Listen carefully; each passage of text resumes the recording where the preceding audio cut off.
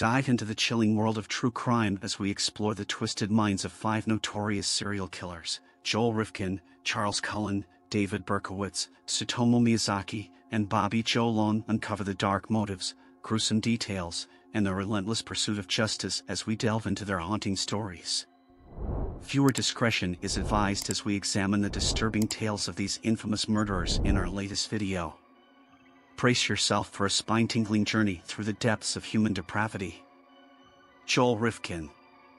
This killer terrorized New York from the years of 1989 to 1993. Though his name is not as well known as the likes of Ted Bundy or John Wayne Gacy, Joel Rifkin nonetheless numbers among the most prolific serial killers in American history. Sometimes known as the Drifter, Rifkin was eventually convicted of killing at least 9 women, many of them sex workers, and may have been responsible for the deaths of as many as twice that number. As far as we know, Joel Rifkin committed his first murder in February of 1989, in his home in East Meadow, New York. His victim was Heidi Balch, and the exact method of her execution is difficult to say, because of the extreme duress under which he put her body once she was dead. He removed her teeth and fingernails, cut off her head and left it in a paint can on a golf course in Hopewell, New Jersey, then dismembered her body and disposed of her legs, arms, and torso in different places across the tri-state area. Though much of Balch's body was found at various times throughout 1989, her remains were not identified until 2013, and by then Rifkin had claimed many more victims. As a young man, Rifkin had struggled in school. He was unpopular and never excelled academically, but he showed some talent for landscaping, a career that he claimed to want to pursue. While still living at home, he told his mother that he wanted to start his own landscaping business. To this end, she helped him to buy a 1978 van and a trailer. While he did undertake some landscaping contracts, the van and trailer were also put to work in his more nefarious business, claiming the lives of more than a dozen women over the next few years. It was also under the guise of his landscaping business that Rifkin bought 2 more trucks and rented storage space to house the various vehicles and trailers. This rented storage space would become his hideout for his murders, and also the place where he kept trophies of each killing, usually jewelry or clothing taken from his victims. In May of 1991, he picked up Barbara Jacobs, who was likely his second or third victim. If she was his third, then the body of his second victim has still never been found. Barbara Jacobs was, though, dead and stuffed into a garbage bag near the Hudson River. Over the course of the next year, Rifkin would claim several more victims, disposing of their bodies in a variety of ways, including a steamer trunk and a dump near the military academy at West Point. Beginning around Christmas of 1991, Rifkin purchased 4 55-gallon steel drums, ostensibly for his landscaping company.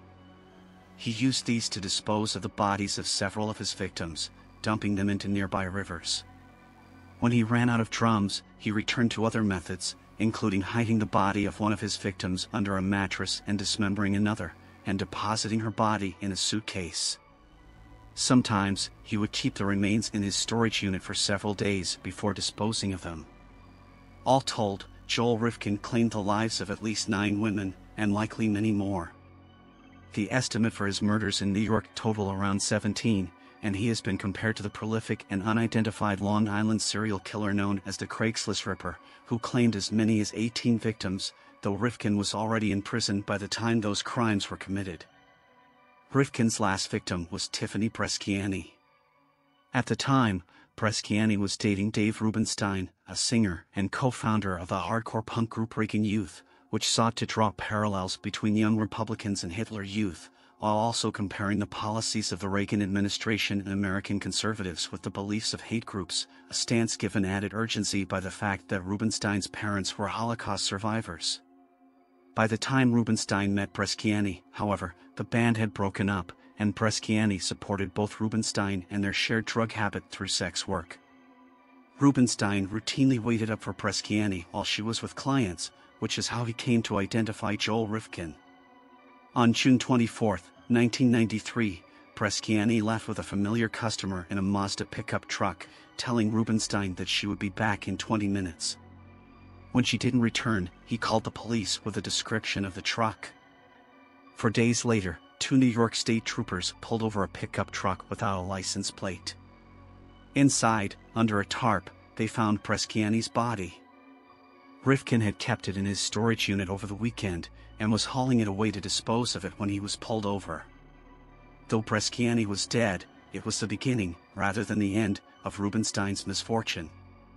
Just 2 days after Joel Rifkin was arrested, Rubinstein's mother died in a freak accident. 3 days later, Rubinstein took his own life. In a way, he could be considered Rifkin's final victim. In 1994, Joel Rifkin was convicted of 9 counts of second-degree murder, and sentenced to 203 years in prison, a sentence he is currently serving at the Clinton Correctional Facility in Dannemora, New York. During his trial, it came out that Rifkin committed his murders out of psychosexual sadism. He said that even before he began killing, he was obsessed with the Alfred Hitchcock film Frenzy, and would masturbate to the scenes in which women were strangled. Since his arrest, Rifkin's notoriety has been such that prison authorities have deemed it impractical to keep him in the general population. During the early years of his incarceration, before he was transferred to Dannemora, he spent more than 4 years in solitary confinement, eventually bringing a lawsuit over his treatment. Despite this, Rifkin has sometimes been consulted by newspapers for opinions about other serial killers who have haunted the same Long Island area that he also terrorized. Charles Cullen. Charles Cullen is an American serial killer and a former nurse. He has confessed to killing 40 patients during the course of his career as a nurse. The authorities estimate that the actual number of patients killed by Cullen may be around 400. Cullen had a troubled and unstable frame of mind right from his childhood. He first attempted suicide at the age of 9. As a youngster, Cullen enlisted in the U.S. Navy, but he did not fit in and attempted suicide. After resigning from the Navy, Cullen joined a nursing school. He worked as a nurse in several hospitals. Cullen murdered several patients in these hospitals by giving them an overdose of drugs. For 16 years, Cullen's crimes went unnoticed. His colleagues reported about his suspicious behavior, but no actions were taken. The authorities at Somerset Medical Center got sufficient proof of Cullen's wrongdoing. He was arrested and charged with 1 murder. During interrogation, Cullen admitted to committing several murders in the past. He is currently serving a life imprisonment without parole for over 100 years. Charles Edmund Cullen was born on February 22, 1960, in West Orange, New Jersey, to Edmund and Florence. He was the last of 8 children of his parents. His father died when Cullen was 7 months old. During his childhood, he displayed symptoms of mental instability, and was constantly bullied by his sister's boyfriend and his schoolmates. At the age of 9, Cullen committed his first suicide attempt by drinking chemicals. In 1977, his mother was killed in a car accident. This event devastated the already troubled Cullen. He dropped out of high school a year later. After discontinuing his studies, Charles Cullen joined the U.S. Navy. He served on the submarine USS Woodrow Wilson. He rose to the rank of petty officer, but was unable to cope with the underwater life. He was often bullied by his colleagues. Cullen was subjected to disciplinary action when an officer spotted him wearing surgical mask and gloves while doing the control duty of missiles. After being transferred to duty aboard a ship, Cullen attempted suicide. In 1984, he received a medical discharge from the Navy. Following his exit from the Navy, Cullen joined the Mountainside Hospital School of Nursing to learn nursing. In 1986, he graduated from the school. Cullen started his nursing career at the Street Point Barnabas Medical Center in Livingston. Cullen confessed to murdering several patients while working there. In June 1988, he administered a lethal overdose of medication to a patient. He gave an overdose of insulin to a patient who suffered from AIDS. An investigation into the contaminated 4 bags found at the hospital pointed to Cullen as the suspect, but due to lack of evidence, no action was taken against him. After resigning from his job at the Street Point Barnabas, Charles Cullen joined the Warren Hospital. While working there, he murdered 3 elderly women by administering an overdose of digoxin. In September 1993, a cancer patient at the hospital complained that Cullen injected her with some medicines, although he was not her assigned nurse. These charges were dismissed, as Cullen passed the lie detector test conducted by the hospital. Cullen's next workplace was the Hunterdon Medical Center. He confessed to the murder of 5 patients at the hospital, with an overdose of digoxin. He was treated for depression while he was working at Warren Hospital and Hunterdon Medical Center. Later, he worked with the Liberty Nursing and Rehabilitation Center. He was found guilty of the death of 1 patient there. In March 1999, Charles Cullen was hired by the Lehigh Valley Hospital. He committed 1 murder and attempted another while working there. After resigning from there, Cullen joined the St. Luke's Hospital in Bethlehem. He murdered 5 patients while working at the cardiac care unit of the hospital. In January 2000, Cullen attempted a suicide. His colleagues at the Street Point Luke grew suspicious when they saw vials of medicines in disposal bags. In June 2002, Cullen was forced to resign. Though 7 of his co-workers filed a complaint against Cullen with the district attorney, the case was dropped due to lack of evidence. In September 2002, Cullen joined the Somerset Medical Center. He murdered 13 patients by mid-2003. As the frequency of crimes increased, authorities grew suspicious.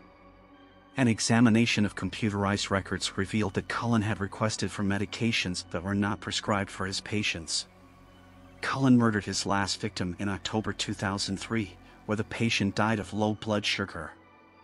With the help of a co-worker, Amy Luffren, police collected evidences about the crimes of Cullen. After a month-long investigation, he was arrested in December 2003. The charges were murder of Reverend Florian Gall and attempted murder of Jean Kyung-han.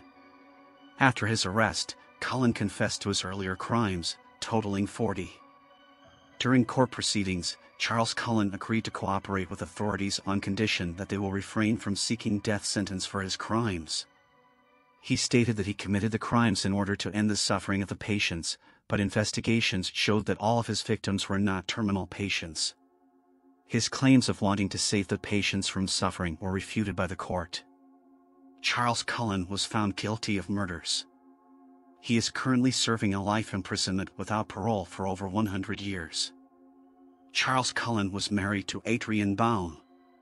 After a while into marriage, Cullen's wife found his behavior very disturbing and sought divorce, which was granted. The court ordered Cullen to bear his child's expenses. The case of Charles Cullen revealed the lack of a proper legal framework for reporting suspicious behavior by healthcare workers. Prompted by this case, 35 states in the United States enacted laws for ensuring the safety of hospitalized patients. David Berkowitz. One of the most infamous serial killers in the history of the United States, David Berkowitz terrorized America like very few have before. He is convicted of killing 6 people and brutally injuring 7 others during the second half of the 1970s. Nicknamed Son of Sam and the .44 caliber killer, because of his choice of weapon, a .44 caliber bulldog revolver, Berkowitz eluded the police on multiple occasions and continued his shooting spree. A huge manhunt, probably the biggest in the New York history, was initiated for the capture of the notorious killer, but he successfully eluded it for a long time. In the process, he left letters for the police mocking them at their inability to catch him. Newspapers and tabloids covered his activities in great details, and he achieved a somewhat celebrity status during the time. Terror reigned supreme, especially in New York, as the number of his victims kept rising with time. He was finally apprehended by the New York Police Homicide Department and sentenced by the court of the land. David Berkowitz was born Richard David Falco on June 1, 1953, in Brooklyn, New York. His mother, Elizabeth Broder, was first married to Tony Falco, but the marriage didn't last. She conceived David with her new partner, Joseph Kleinman, but chose to give him the surname Falco for reasons best known to her. A few days after his birth, he was adopted by a middle-aged, childless Jewish couple, Nathan and Pearl Berkowitz. They altered his name to David Richard Berkowitz. His childhood was a troubled one. Although he was a child of above-average intelligence, he was caught up in dishonorable activities like petty theft and bullying. He was distraught after the death of his adoptive mother, whom he adored, when he was just 14. He joined the U.S. Army in 1971 when he was 18 years old. After 3 years of service, he was discharged honorably from the force in 1974, following which he came back to New York. He got a job at the Postal Service and stayed at a rented apartment in the city. It was during this time that he located his biological mother and discovered that she has a half-sister by the name of Rosalind. Some psychologists believe that the primary cause of his mental troubles is rooted in the abandonment issues that he faced from his biological parents. Berkowitz's violent spree started in the mid-1970s. His primary targets were young women and couples. His profiling stated that he preferred women with long, dark, and wavy hair the most. According to Berkowitz, his first act of serious violence occurred on December 24, 1975, when he tried to stab 2 women with a hunting knife. This story has remained unconfirmed, and the police have failed to establish a concrete link between him and the victim, Michelle Foreman. His first confirmed attack took place on July 29, 1976, near Pelham Bay, Bronx. 2 women, Donna Loria and Jody Valenti, were sitting in a car outside Loria's apartment when he fired bullets on them. Loria died on the spot after a bullet hit her on her chest, but Valenti, who was shot on her thigh, survived. She later gave a description to the police of the man who she thought was the shooter. According to her, the shooter was a white male in his 30s, about 1.75 m tall and weighing around 160 pounds, with short and curly hair. The son of Sam struck for the second time on October 23, 1976, when he took an aim at a couple near Baum Park in Queens. The couple, Carl De Niro and Rosemary Keenan, was sitting in a parked car when Berkowitz took a shot at them. Although both of them survived the shooting, De Niro's skull was severely damaged and required major surgery to heal. In the November of the same year, he targeted 2 young girls, Donna DeMasi and Joanne Lomino, as they were returning home after a movie. DeMasi was shot in the neck, but she recovered in a few days. Lomino, on the other hand, was shot in the back, and the injury ultimately left her a paraplegic. Berkowitz struck again in the wee hours of January 30, 1977, when he shot Christine Freund and her fiancé John Deal near the Forest Hills LIRR station in Queens. Deal survived the attack, but Freund, who was shot twice, succumbed to her injuries in a few hours. It was after this attack that the police finally acknowledged that this might be the work of a serial killer. His next victim was a college student, Virginia Voskerikian. On March 8, 1977, she was shot in the head with a .44 caliber on her way back home from school. After the details of this incident were revealed, the press and media went berserk with the story of the serial killer roaming the streets of New York. On April 17, 1977, yet another couple turned into the victim of the .44 caliber killer. Alexander Esau and Valentina Suriani were both shot twice in their car. Neither survived the attack. The police found a letter at the crime scene addressed to the captain and warning them that he will be back. The writer of the letter identified himself as the son of Sam. The next attack took place on June 26, 1977, on Sal Lupo and Judy Placido. Fortunately, both of them survived their injuries. The final attack, before he was arrested, took place in Brooklyn on July 31, 1977. The victims, Stacy Moskowitz and Bobby Violanti, were in a car when they were attacked. Moskowitz died in hospital later, but Violanti survived, although he was blinded in one eye. There were many witnesses at the Moskowitz-Violanti shooting site. The police took their testimony and discovered a partial number plate of the car that the murderer was driving. Upon further investigation, the car was found to be registered to David Berkowitz. On August 10, 1977, the police arrested him from outside his house at 35 Pine Street in Yonkers. He confessed to all the shootings on the next day in custody and claimed that he was made to do everything by his neighbor Sam Carr's dog, which spoke to him and demanded young girls' blood. Berkowitz pleaded guilty on all charges against him and was sentenced to 625 years to life sentences to be served consecutively. He would have been eligible for parole after serving 25 years. Tsutomu Miyazaki. Tsutomu Miyazaki, popularly known as the Little Girl Murderer or the Otaku Murderer, was a Japanese serial killer who murdered 4 young girls. Also a cannibal and a necrophile, he was apparently influenced by Japanese anime and pornography. He used to preserve body parts of his victims as trophies. Miyazaki had originally intended to be an English teacher, but later he trained to become a photo technician. His first victim was a 4-year-old girl named Mari Kano. It wasn't long after that he continued his killings and murdered 3 more young girls. The murder shocked the general public and he became known as the Little Girl Murderer in the media. Despite a massive investigation by the police, he evaded capture for a very long time. He was finally captured when he was trying to take pictures of a girl whose father caught him in the act. He was returning to his car when he was arrested by police officers. Later, he blamed his alter ego Ratman for his terrible crimes.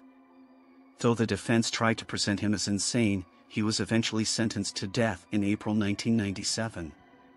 His execution took place after a period of 11 years. Tsutomu Miyazaki was born on August 21, 1962 in Itsukachi, Tokyo, Japan. He was born with deformed hands, a result of his premature birth. It was later found that he was not the biological child of his mother, but was actually born out of an incestuous relationship between his father and older sister. He attended the Itsukachi Elementary School where he mostly kept to himself as he was incessantly bullied due to his deformed hands. His parents used to put immense pressure on him to perform well. Later he attended Meidai Nakano High School in Nakano, Tokyo. He used to be a star student during his early years, though later his grades started dropping dramatically. He initially planned to study to become an English teacher, but eventually changed his mind and went to a local junior college where he trained to become a photo technician. He had a troubled childhood and did not have good relations with his parents or siblings. He was supported only by his grandfather. After the death of his grandfather in 1988, he became quite isolated and went into depression. A few days later, one of his sisters caught him watching her as she was taking a shower. She told him to leave and he responded by attacking her. When his mother came to know about the incident, she scolded him and he attacked her as well. Tsutomu Miyazaki's first victim was a 4-year-old girl named Mari Kano. On August 22, 1988, she went missing after he took her in his car to the outskirts of Tokyo, where he murdered her by strangling her. Later, he sexually abused her corpse and left it in the hills. He also took photographs of the gruesome event. He took home her clothes as souvenirs. He returned to her body after a few days and cut off her hands and legs. His second victim was Masami Yoshizawa, who was only 7 years old. He picked her up while she was walking along the road and took her to the same place where he had killed Mari. There he strangled and killed her as well. After performing sexual activities with the corpse, he left it just a few yards away from his previous victim. His next victim was Erika Namba, whom he kidnapped on December 12, 1988 while she was returning from a friend's house.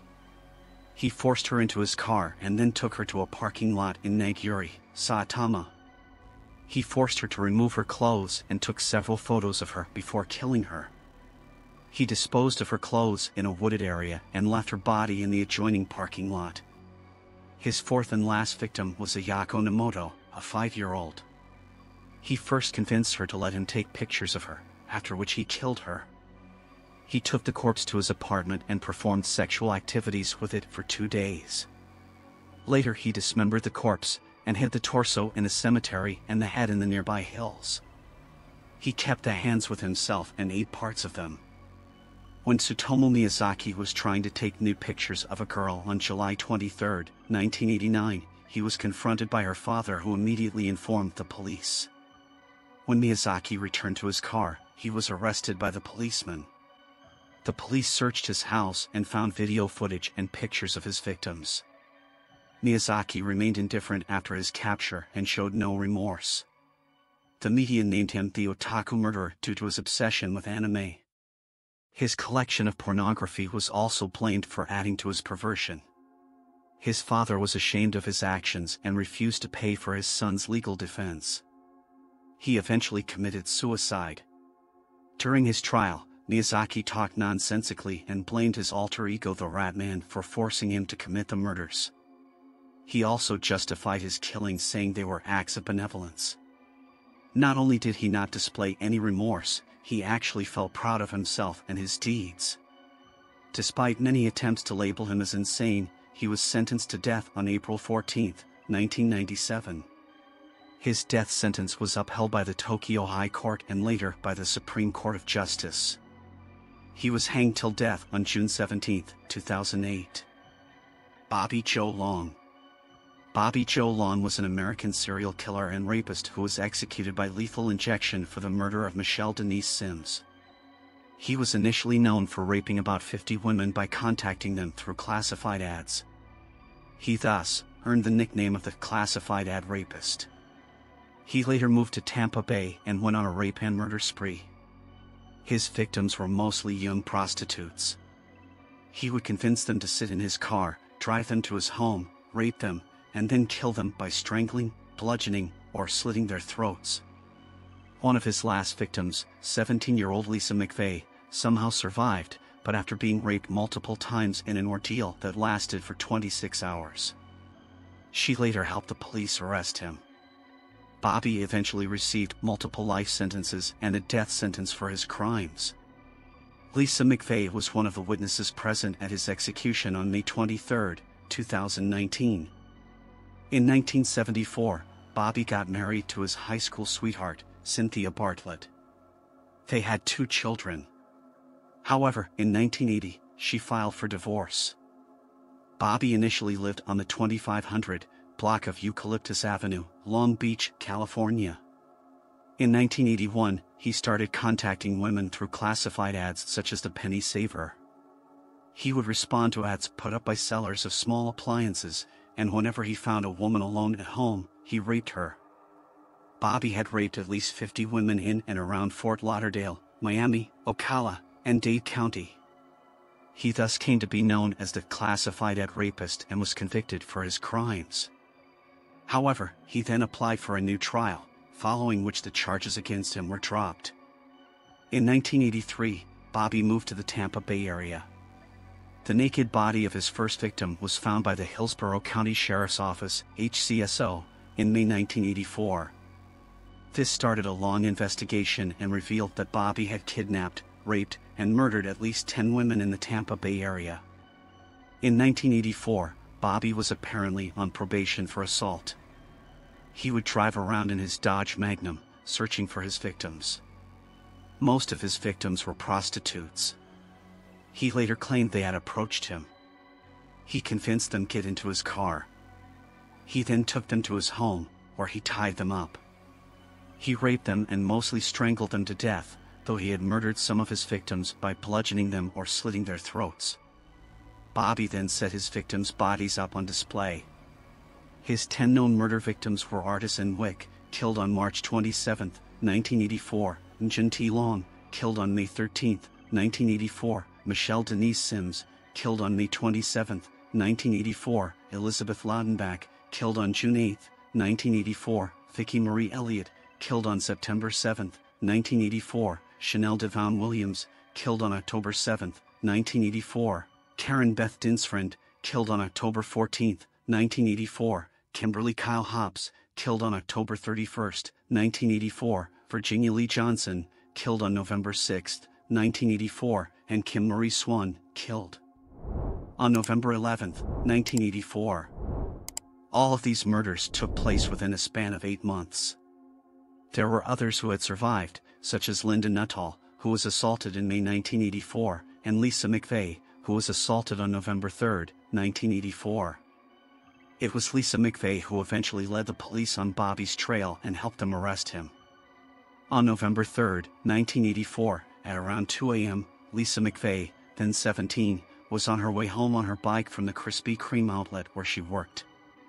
Apparently, Lisa's grandmother's boyfriend had been sexually abusing her for a long time, and she had even contemplated suicide a few hours earlier the same day. Before she could reach home, Bobby abducted her, blindfolded her, and took her to his apartment. He then raped her throughout a 26-hour period. Lisa, who had been depressed earlier, suddenly felt the need to live during this ordeal. Lisa used her intelligence and tried to get friendly with Bobby to save her life. He was impressed and even washed her hair in his bathroom. They had a long conversation, where Bobby spoke of his hatred for women. Lisa told him she wanted to be his girlfriend and also lied that her father had been sick and that she was his only caregiver. While in his bathroom, Lisa touched whatever item she could to leave as many fingerprints possible. In the wee hours of November 4th, Bobby asked Lisa to get into his car and drove to an ATM. There, Lisa peeked from under her blindfold and could just read the word Magnum written on the car dashboard. Bobby then drove a little further and let Lisa go, after telling her to keep her blindfold on for 5 minutes. After Bobby drove away, Lisa went straight to the police and told them about her ordeal. On November 16, 1984, Bobby was arrested near a movie theater.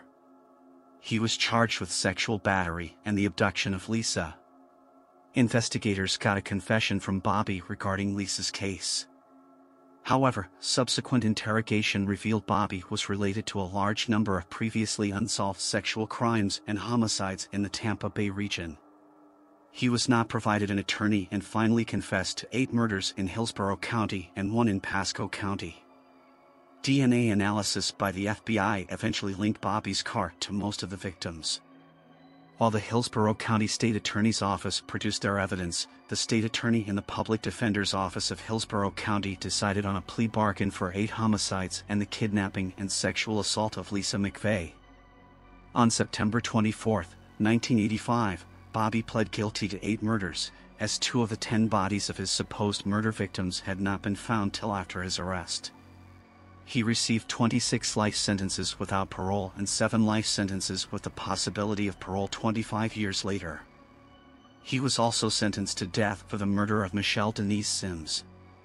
In February 1999, he tried to disrupt the proceedings by accusing the Capital Collateral Regional Council of revealing his personal letters to an author, which meant they had broken their rules. However, the accusations were proof baseless. The Florida Department of Corrections later stated that Bobby was eventually given 4 99-year sentences, a 5-year sentence, 28 life sentences, and a death sentence. He was imprisoned at the Florida State Prison. The governor of Florida, Ron DeSantis, signed Bobby's death warrant on April 23, 2019. On May 23, 2019, over 30 years after his conviction, Bobby was executed by lethal injection. He had roast beef, French fries, bacon, and soda for his last meal. Interestingly, Lisa McVeigh, who is now married and works in law enforcement, was one of the witnesses of his execution and watched it sitting in the front row. As we conclude our exploration into the depths of human depravity, we hope that shedding light on the stories of these infamous serial killers serves as a reminder of the importance of vigilance and the tireless efforts of law enforcement in bringing these criminals to justice. If you found this video informative or thought-provoking, don't forget to like, share, and subscribe for more content.